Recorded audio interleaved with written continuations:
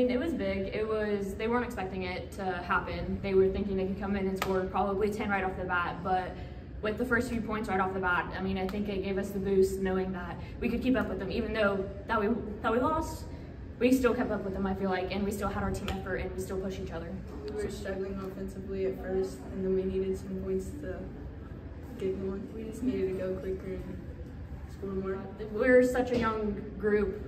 It's mainly underclassmen, and knowing that we have a faster pace that we can play against and a few bigs and faster, even some of our bigs are pretty fast. So just having that fast tempo, I feel like helps us better moving down and up in the court, because it's just like we know we can play fast teams, but yet might struggle a little because they might have bigger girls that can out-rebound us and everything. But I feel like us being in our team, we're growing together, we're bonding, and it's just easier, I feel like, for the younger team because they've all played together and we're all like gluing together, like we're all getting there to bond together. Our confidence, knowing that we can keep up with teams that we think we can't keep up with, it's just boosting our confidence a lot more than what we had on Wednesday. I just try to be fast like her because she was always really good at defense and get better at finishing and getting down the court quicker. Just really looking at our post more, because I feel like we don't look down there as much and they're open if there's a mismatch. And communicating on defense is really what we need to work on too, is communication and